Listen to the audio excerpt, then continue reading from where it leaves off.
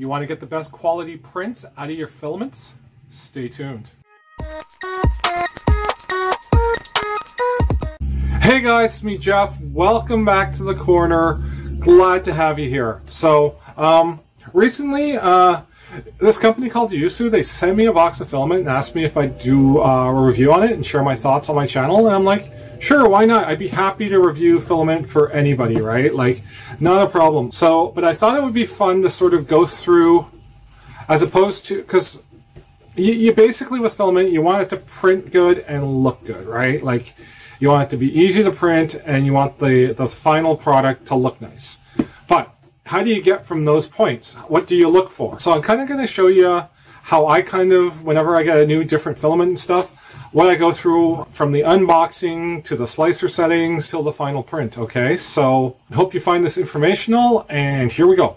So here's the box of filament that Yousu kindly gave me to test. So I'm going to have a look at it, and I'm going to show you guys kind of what I look for when I buy filament. But first, let's have a look at this. It is Yousu 3D Filament. What's your innovation with Yousu Filament? It is a Yousu Green PLA. Spare nozzle, cleaning needle. Oh, I wonder if there's more than filament than just in here. That's kind of interesting, actually. We got PLA here. Materials available at ysfilament.com. That's going to be the website, ysfilament.com, that you can pick some of the stuff up. It also has, oh, look at that. Got a cute little, but life's like a box of chocolates. You never know what you're going to get. Forrest Gump quote, great movie. There's a website and to contact us. And let's open this up here.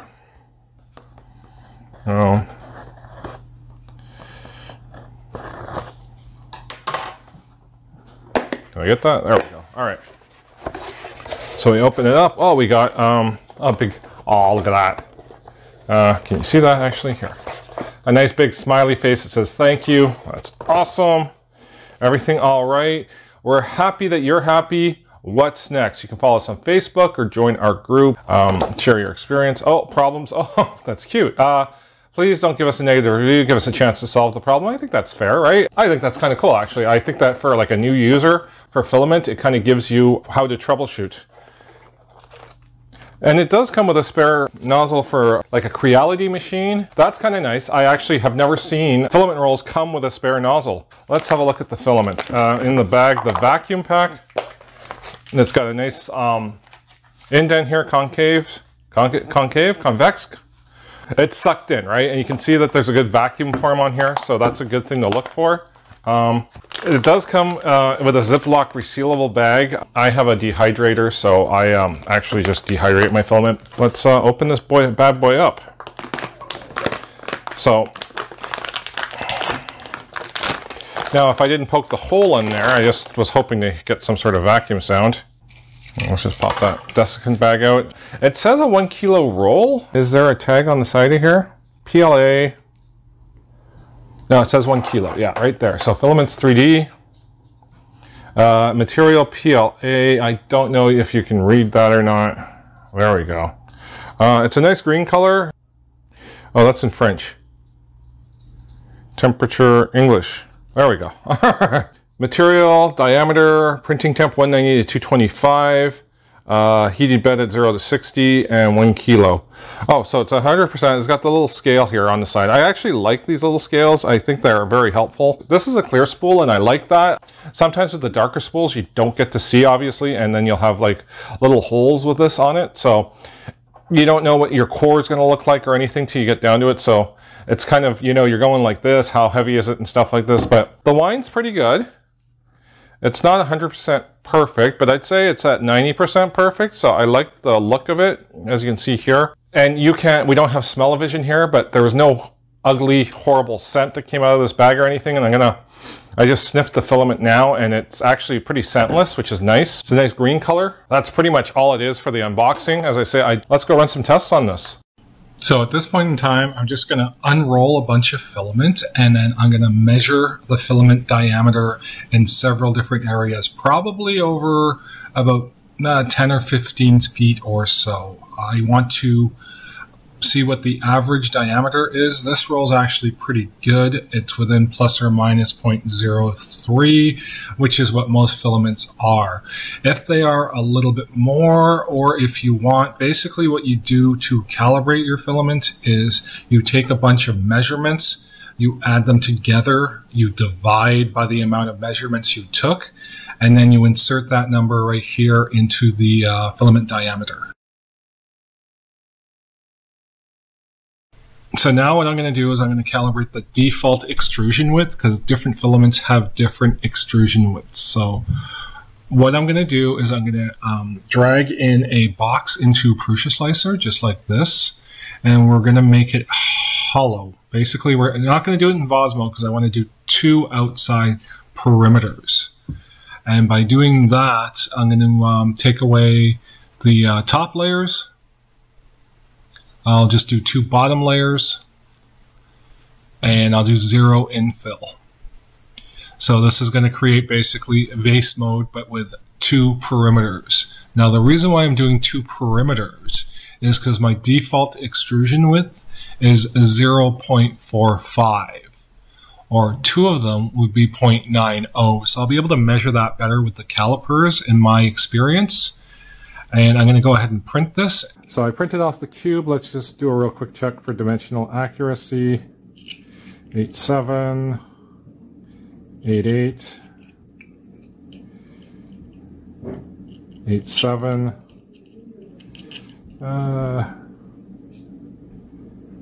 87.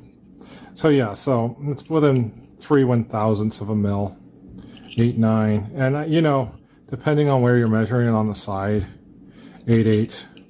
So we're, you know, you're pretty bang on where you're supposed to be. That's kind of the whole point here, is you're not too far out of whack, because if you're too far out, you'll need to make adjustments, as I said, to the flow, right? If you're over extruding and whatnot, a little bit of under extrusion to me I think is better than a whole lot of over extrusion. With my test, I found I was under extruding by a very minimal amount, so I wouldn't really worry too much about it. But if you wanted to do the math, you would take the diameter that you wanted, or the 0.90, divided by the diameter that you currently have, and it gives you a 1.02 multiple. Then simply just fill out the extrusion multiplier area on the slicer. So I printed a quick temp tower, and I'm noticing quite a lot of stringing on this, and it shouldn't really be stringing that much in my experience for most filaments. So I did run it through the dryer, and I got the same amount of stringing, so I'm assuming it's the filament needs to probably be printed at a lower temperature. So what I'm going to do is I'm going to look on their website to see if they have any documentation that might help. Just like their card in the box specified that if you have any trouble, it's not trouble, but it looks like it might be like a lower printing temp or something. So it actually says to print at 180 to 185 and then 195 to 205. But I was getting stringing at these high temperatures, so I'm going to try a bit lower. And also with this, you can also, there are slicing profiles. So we're doing Yousu PLA. And I'm using Prusa Slicer, so I would download their bundle. Their bundle is at 140, 92 extrusion multiplier, and their filament overrides are 2 mils and 40. I went to Teaching Tech's website here. I went to retraction tuning, and just like the profile has, it's at 184. I just did the bed at 60 because that's typically where I print at. I ran through a few of these tests and found out 60 mil was the better retraction for my Prusa, and I'm sitting about 1.9 is actually my best tower. So I'll add that into the Prusa profile, 1.9 and 60 under the filament overrides. Once I have that done, I'm going to slice this, this red-eyed croc that I have the STL for. And it's going to be a 16-hour print, and then I'm going to export it, and we're going to look at that when we're done.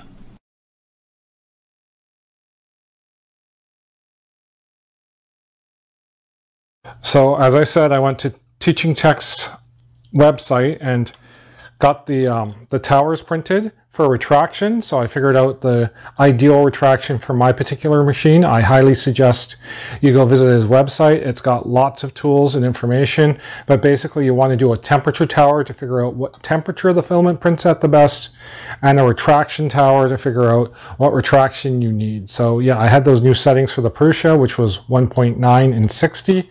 I used that, and I printed my friend the Croc here. Now, isn't that awesome? That's like a great model. Check that out, right? There's so much detail. So I actually printed two of these guys out. This was with the lower settings, and I just want to show you in the joints and stuff. There's no blops or zits or anything like that, and no stringing. This one was done at the higher temperature, and let's see here, focus. You can see some, as well as on some of the spikes and stuff. You can kind of see how it's got a bit of stringing there. This one at the lower temperature is so much better. All right, so I thought that would be really cool. It's a nice little model. Twins. I printed some chainmail. Again, if you're having stringing and blobs and zits, this won't come out very well at all.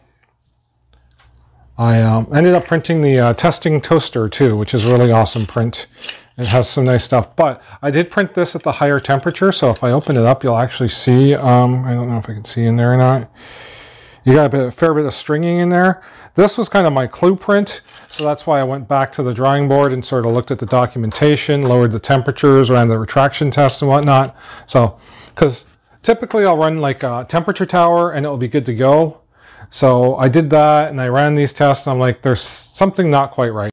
Yeah, these guys are great, aren't they? I love them. Like, check this out. They just hang out with you and go around. But yeah, these flexible animals have been around, like the Flexi Rexy and stuff like that. But, you know, recently we've seen an influx of, I think it started, what was that, the Crystal Dragon or whatever, which was this really long dragon.